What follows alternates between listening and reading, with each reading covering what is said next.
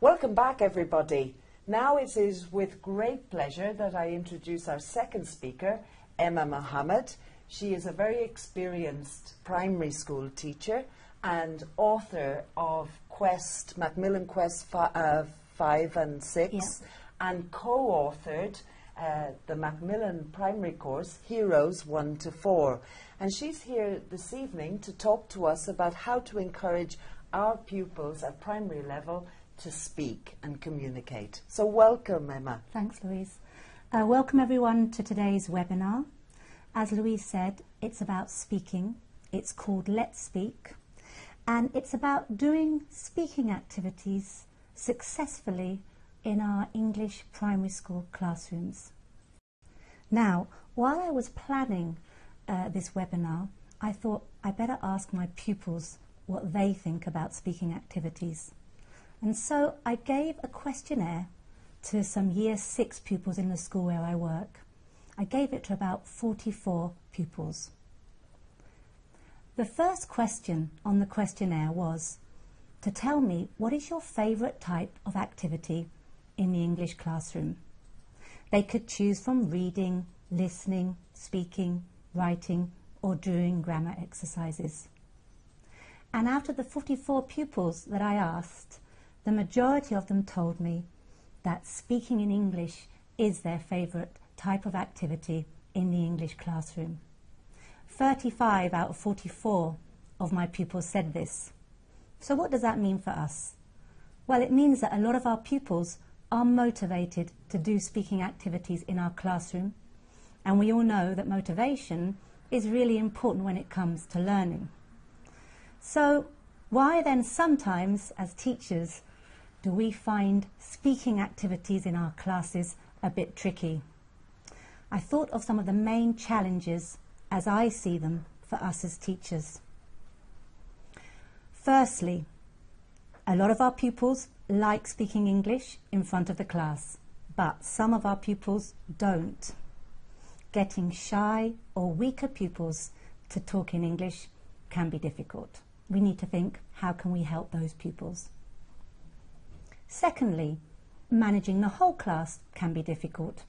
What are the rest of the class going to do while two pupils are doing a speaking activity? And finally, how can we add value to speaking activities? They are transient tasks. They happen in the classroom and only we and the pupils see them and hear them. So how can we add value to these types of tasks for other people, like the pupils' parents, for example? So these are the main challenges as I see them, and now I want to talk about some possible solutions to these challenges.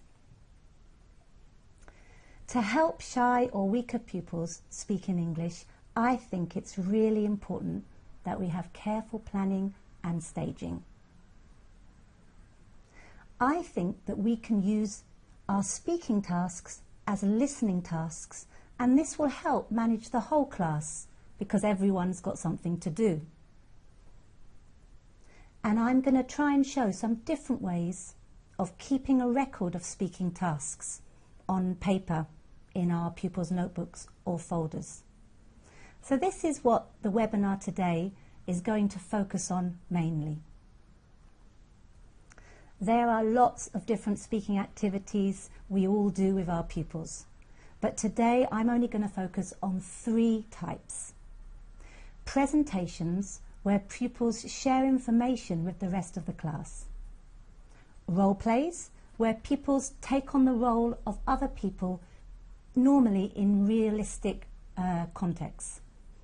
And finally, interviews, where pupils ask and answer questions in pairs. Okay, let's get practical then. I'm going to talk about presentations first. And I'm going to talk about a presentation that I do with my Year 6 pupils, and you could also do with Year 5 easily. And after, I will show ways to adapt this task for lower levels so that hopefully it's useful for everybody. Okay, so The task that I do with my Year 6 pupils is ask them to present a dangerous animal. I say a dangerous animal because this makes the topic of animals a bit more mature for older levels. I've said that I think careful planning and staging is really important, especially for shyer or weaker pupils. So let's start with the stages that I go through. I give each pupil the name of a dangerous animal, and then I ask them to research their dangerous animal online. I really like National Geographic Kids website. The address is on your handout. So they research their dangerous animal and they complete a chart. Then I provide a model for my pupils so that they know exactly what I expect them to do. Then I give them time to think about how they're going to do their presentation in front of the class. After all these stages, then I ask them to present their animal to the rest of the class. And as you can see, I put a photo behind them of their animal on the whiteboard, just to give them a bit more motivation. While each pupil presents their animal to the class, I then ask the rest of the class to do a listening task. That way everyone is focused in the lesson. And for this activity, I ask them to listen and complete a chart. Now, I'm going to ask you to be the pupils listening to a presentation. And I'm going to ask you to listen and tell us after, how long does a king cobra live? I've completed the rest of the chart. You only have to listen for that piece of information. Okay. Hello, I'm Jana, and now I'm going to explain you about the king cobra. The king cobra lives in the southeast of Asia. It is 500 centimeters long. It eats small mammals, lizards, and birds.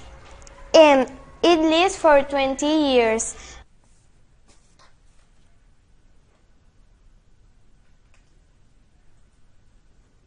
Okay, so I asked you to listen and to send us your answer to the question, how long does a king cobra live? Okay, quick off the mark. They're very quick. Everybody's saying so far 20 years. 20 years. Anything different? Let's just double check. 20, 20, 20, 20, 20, all the way down to the end. 20 years. Well done, brilliant, yes. The king cobra lives for 20 years. I hope that was interesting to see what it's like to listen to a pupil doing a speaking activity. Okay then. And then we come on to the other aspect of today's webinar, how to keep a record of speaking activities. Now, the great thing about doing a chart as a listening activity is that that chart can then be the record in your pupils' notebooks or folders. Here's an example of one of my pupils' charts. It's great because then after, when they look through their notebooks with their parents, for example, they can say, oh yes, this is when we all presented our animals. Oh yes, and my friend talked about the anaconda, for example. Yeah? Okay. All right, so I think that we can do presenting an animal at all levels of primary school. I've just talked through what I do with my Year 6, Year 5 pupils. Let's talk about how we can adapt this task for Year 3 and 4. With the higher levels, I give them a topic like dangerous animals. But with Year 3 and 4, I normally say, you choose the animal you want to present. And they normally choose animals like penguins, dolphins, koalas, animals like that.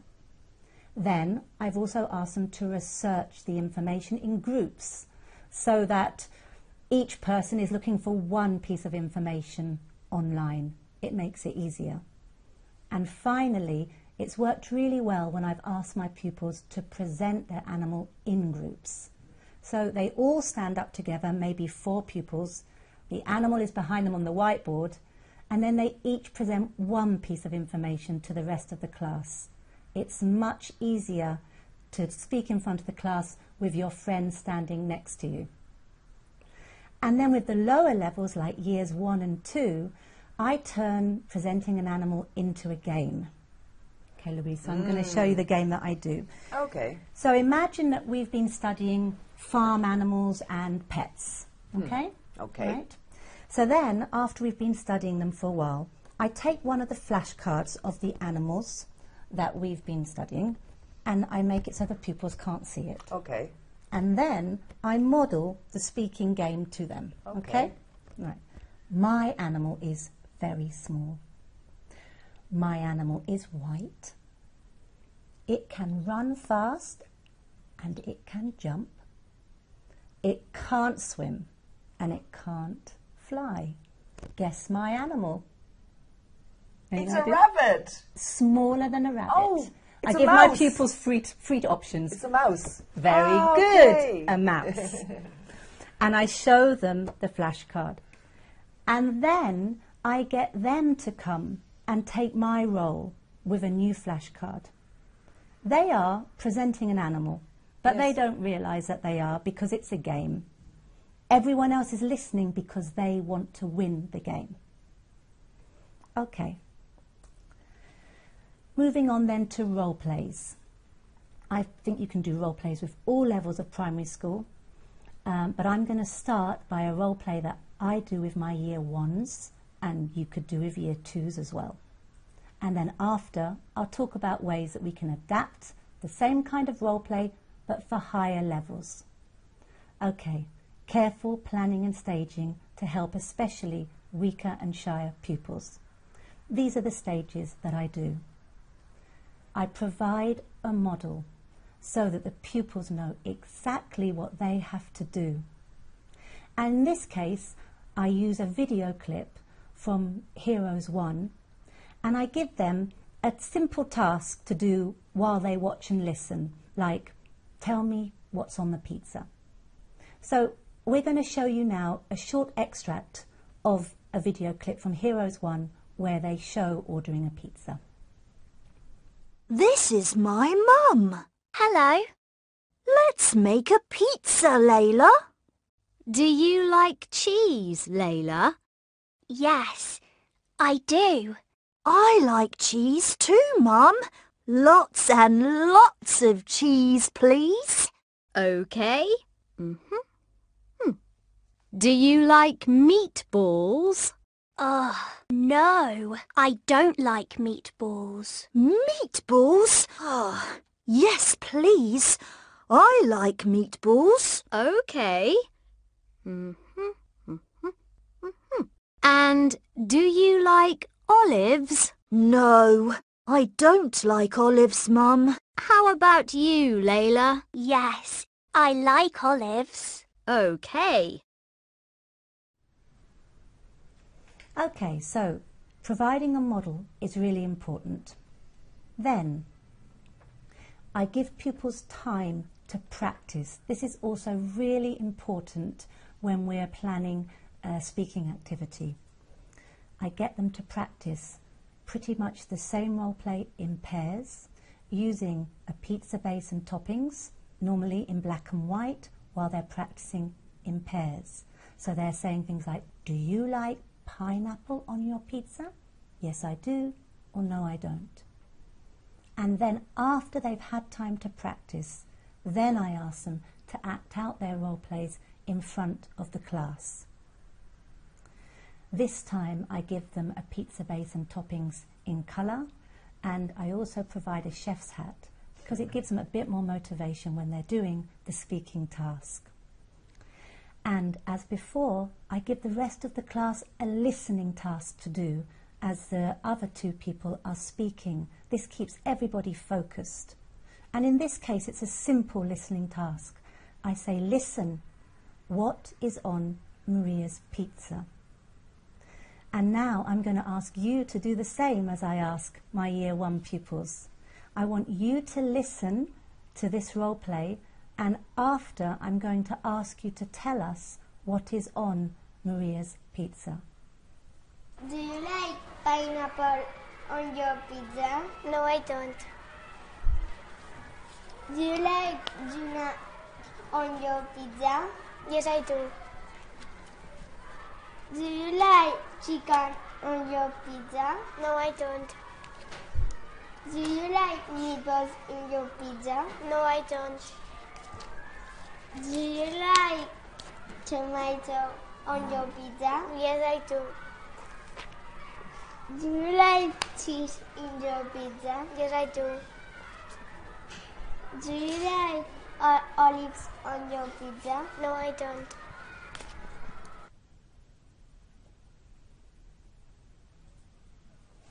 Okay, so I asked you to listen and to remember what is on Maria's pizza.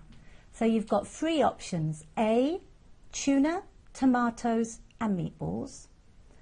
B, tuna, tomatoes and cheese. Or C, tuna, tomatoes and olives. A, B or C? 100% tuna, tomatoes and cheese. B. Fantastic. And with my pupils, this is how I tell them the answer. When they were doing the activity, I put blue tack on the toppings so that when they put the topping on the pizza, it sticks on the pizza. Then I take the pizza so that no one can see. And I ask my class, what is on the pizza? And they put their hand up and they tell me what they think is on the pizza, what they remember. And then finally I go, well done, yes. On Maria's pizza there is tuna, tomatoes and cheese. Again, they listen because it's a game. Okay. And then finally, this is how I keep a record of this kind of role play. I take photos of them while they do the role play, normally on my mobile phone. I print them in black and white and I give them to the pupils. And then they stick those photos on a worksheet that I prepare for them, normally with speech bubbles showing the key language that they used in the role play. Because this is year 1, I only ask them to complete the key language rather than all of the questions and answers. And you can see this provides a really easy record. If they look through their books or their folders with their parents at the end of the year, the parents can see exactly what they did and what they said. Okay. Role plays are great with all levels, and now I just want to talk about how we can make them a bit more challenging for higher levels. So here, for example, is a speaking task that I do with my year 4 pupils.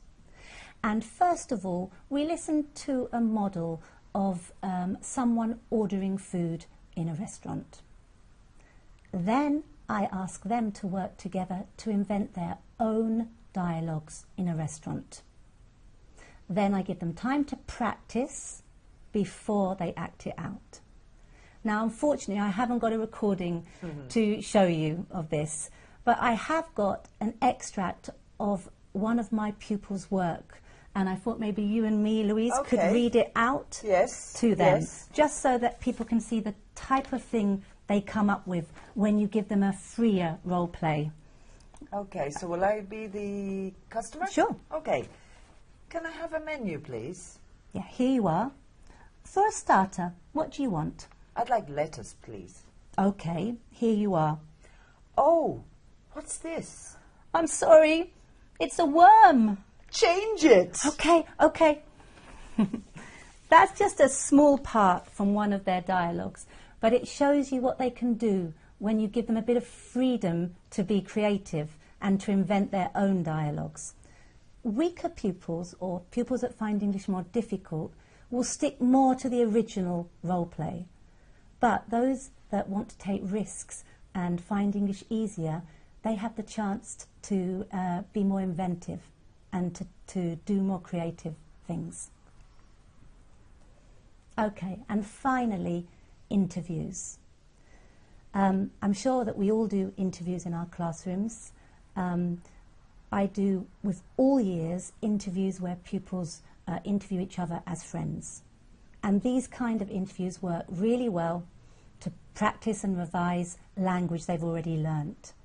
In year 1, the questions might be simple, like, what's your favourite colour? What's your favourite animal? And then as we go up, they might change to things like, what's your favourite school subject? Why do you like it? And then higher still to questions like, where were you last weekend? What did you do last holiday? But today I want to talk about interviews where the pupils become imaginary characters rather than just interviewing friends. So for example, you could ask one pupil to be the interviewer and another to be a famous singer, or an interviewer and a cartoon character, or an interviewer and a survivor, somebody that has been stranded on an island. This is an interview that I did with my Year 6 class last term, and I'm just going to talk through the staging for this kind of interview. First of all, I brainstorm questions with the class. What would you ask a survivor? And I write the questions on the whiteboard. Then I get pairs to write their interviews, and they use some of the questions off the whiteboard and invent their answers. Then I give them time to practice. Remember, that's really important when we do speaking activities. It can be a noisy part of the class, but sometimes I think English class has to be a bit noisy. And then finally, I get them to act out their interviews in front of the class. And you can see I gave the survivor a hat and the interviewer a toy microphone just to motivate them a bit more.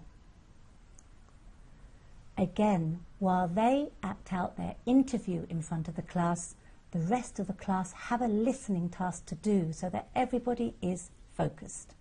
And in this case, I ask a simple question. Was it a positive or negative experience that the survivor had?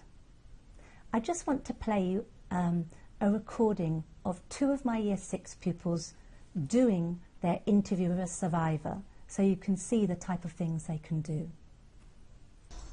Hello everybody, today we are going to interview a survivor. What's your name? My name is Paulova. Where were you? I was in the rainforest. What happened to you, Paulova? I was on a plane from Barcelona to Brazil and it fell. I was the only survivor. What did you eat? I only ate bananas. Where did you sleep? I slept on the top of a tree. How long you were there? I was there 6 years. What did you see? I saw a lot of mosquitoes, 2 jaguars, 5 tarantulas, and many birds. What did you do? When I arrived, I didn't know what to do, but I made a cabin. And it was horrible, Paulova? Yes, but now I'm happy to be in Barcelona. Okay, bye-bye, Paulova. Ciao. Ciao.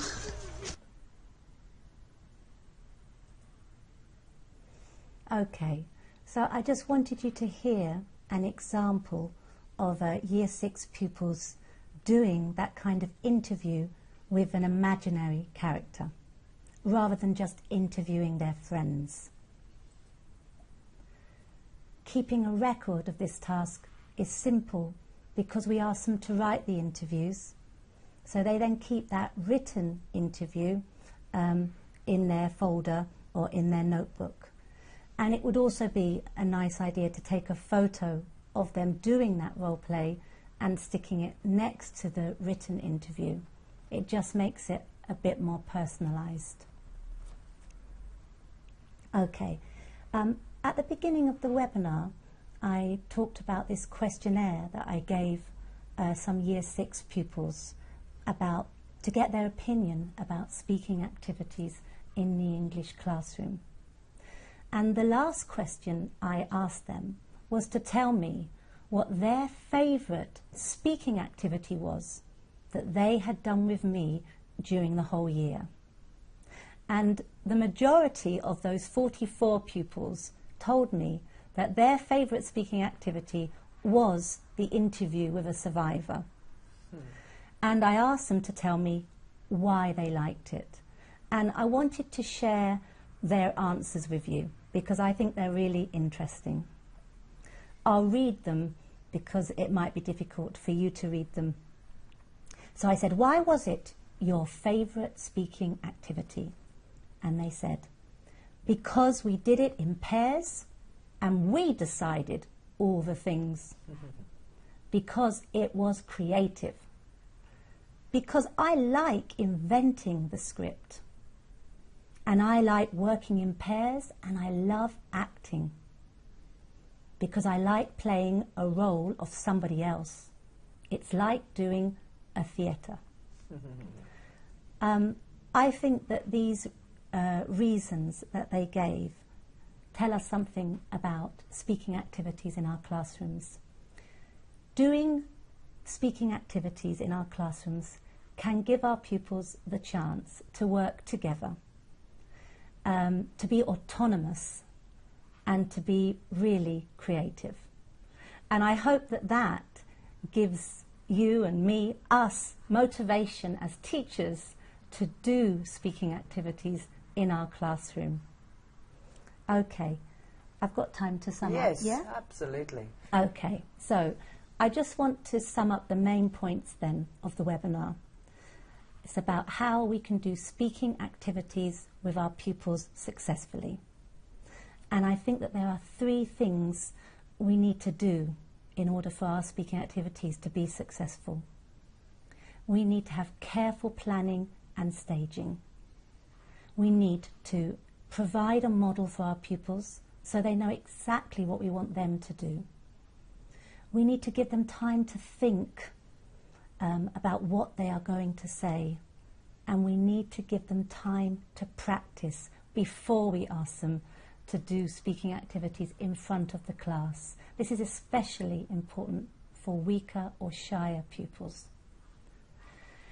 I think that speaking activities give us opportunity for doing listening tasks with the rest of the class, and that helps us control the whole class during speaking activities. Listening tasks might be a chart, a simple question, or turning the activity into a game. And finally, there are lots of ways that we can keep a record of speaking tasks, and this, I think, helps add value to speaking tasks in the eyes of our pupils and of other adults like their parents, for example. We can video our pupils and show the videos to our pupils or their parents. We can photograph pupils and put the photos in their notebooks. We can use speech bubbles to show what they said, and we can provide written up dialogues that go in their notebooks. Great, thank you very much. And now we would like to give you, the audience, an opportunity to comment or to send any questions that they might have regarding the talk, the content, the activities and the ideas put forward. So please send in your comments and questions now. We'll give you about 15-20 seconds. And actually, I just want to comment, these ideas, they're so well structured, and there are moments, I mean, there must be moments in the class where you can see, oh my God, the light bulb goes off, and you can see the children really coming into their own. No, when that's what I love about doing these activities. Yes. But I have to admit, last term there was a day when I knew I was doing that year 1 ordering a pizza role play with my year 1s, and I woke up in the morning and I was feeling a bit tired. Okay. And I thought, oh, I wish I wasn't doing this activity. I wish I was doing reading. Yes. But once I went into the classroom and we started doing it, the fact that the pupils love it so much, yes, actually you can't help but get into it and find it exciting. Yes, and you just feed off it, don't you? Yeah. People are replying, so I will focus on there. Actually, somebody's saying, could we see the video again? I don't know which video that is, But the thing is, please remember that there is going to be a recording available of this webinar, so you will be able to watch it again. Maria del Pilar saying very interesting, very useful, thank you. Great ideas to put into practice. I think people have noticed the very practical nature of this talk. There are a couple of questions. When do you think it is necessary to intervene and correct mistakes when they're speaking? I actually thought about correction when I was planning this webinar, but I realised correction could be a whole webinar in itself. So I thought I can't go into it in too much detail. But I have thought about it, so I will reply a little bit. We've got time? Yes, absolutely. So I don't correct my pupils while they're doing the speaking tasks, because I think it is quite difficult for pupils to stand up in front of the class. I would find it difficult. So I prefer not to correct them during the speaking activities. And normally I correct them after, but I do it in a general way. So I talk about general problems I noticed while they were doing the speaking activity. That way no one feels self-conscious or bad. And normally I try to only correct things that they should know, things that we have studied, because I don't want to discourage them from taking risks and being inventive. So if they've made a mistake in something that is above their level in many ways, I'm not going to correct that. I will correct things that we have been studying, but as I said, in a general way, so that no one feels bad. I hope that's useful. Yes, no, absolutely, absolutely. I think they're very sound pieces of advice. But it could be a whole webinar on it could be, absolutely. One person has a question: how many sessions do you need to do the survival interview? Yeah, so actually I thought about that with all of them. I thought someone might ask that question. Yes. It depends a little bit on your class, but of course it doesn't all happen in one class. Yeah. Yes. So with the survivor interview, I did brainstorming of the questions and the writing up of the interviews, and then a lot of people also did practicing in one lesson. And then we did acting them out in the next lesson. And then of course it depends on how big your class is, how long it will take you. I think you could take 1 or 2 sessions just to do the acting out, because I think that that's valuable. But I'm not suggesting that we can do speaking activities all the time. You know, a big speaking activity like these ones, I would hope that we could maybe do them once a term. Yes. Yeah, and then give a few classes to them, but of course not in one lesson. And a question related to that: when do you do speaking activities, in the middle or at the end of a teaching unit? So it's kind of yeah. I normally do them at the end. Yeah. I think it's a really nice way to kind of round up everything you've learnt. So like the ordering a pizza, we'd studied the vocabulary for the toppings of the pizza already. And we'd also studied some of the grammatical language of I like, I don't like, do you like, yes I do, no I don't. So that was not new for them. And that way they feel more confident as well when they do the speaking activity. So for me, I normally do them at the end of a unit. Yes, that would make sense. I always think it's a nice way, no, to show them everything they've learned. Yes, exactly. It's putting it all together, isn't it? And I've got another question. We're talking about evaluating this activity. Which would be the ideal rubric? How, you know, what would be the best way to evaluate it, I suppose, is what they're getting How at. Evaluate the pupils? Yes. Ooh. Well, I guess it would depend. You have to decide what you're looking for. Yes, exactly. You know, are you looking for correct use of grammar? Exactly. Did they use like correctly? Could be a rubric. Or are you looking for creativity? Exactly. And especially with my older pupils, I normally tell them what I'm going to be looking for when I'm listening. And another reason why I often record them doing their role plays is because I find that really useful to refer back to when I'm having to do something like assess their speaking. Exactly. But yeah, I normally tell them, so for example, with the survivor interview, we'd been studying the past simple. So most of the questions were things like, what did you eat? Where did you sleep? And then the answers had to be, I ate bananas for 3 weeks, or I slept in a hammock. Now, when I was then assessing their speaking, if you like, one of the things would have been, how well did they use the past simple? But I also think it's nice to give them the value of, how creative were you? Yeah? How inventive were your ideas? So it really depends what it is that you are looking for. And another person slightly related to that is, for you, is pronunciation important? Yeah, well, yes, yes, but we can't do everything. No. And again, when I give them their general feedback on the errors they make, then I would probably correct pronunciation of things that we had studied. Yes. I think that's the key when you're giving correction, whether it be about grammar or pronunciation. Let's correct them on what they should know, but not on what is higher than their level, because we don't want to discourage them, and we want them to take risks, and we want them to be creative as well.